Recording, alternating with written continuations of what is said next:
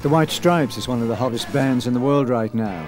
Last night they blew Auckland club The Dogs Bollocks apart with their blistering mix of punky blues and rock and roll. Only two in the band, brother and sister Meg and Jack White. When we play, I don't really care if you hate it, you know. If it's not your cup of tea, then it's not your cup of tea. It's not going to break my heart. You know, if you don't want to buy the record, I don't care.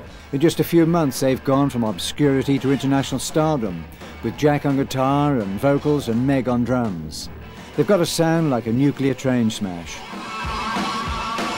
You know, it's nice to feel like you've accomplished something. You know, I mean, to have that good feeling and to have it written on paper, so that, like, you know, your kids will see it in 20 years or something. You know, I mean.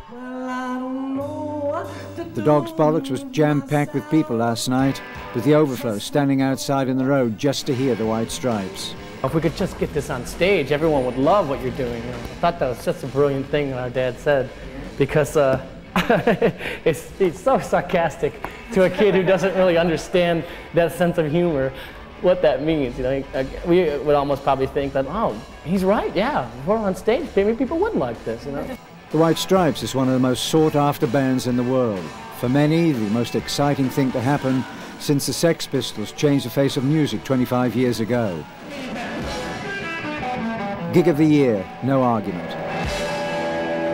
Thank you so much. Dylan Taite, One News.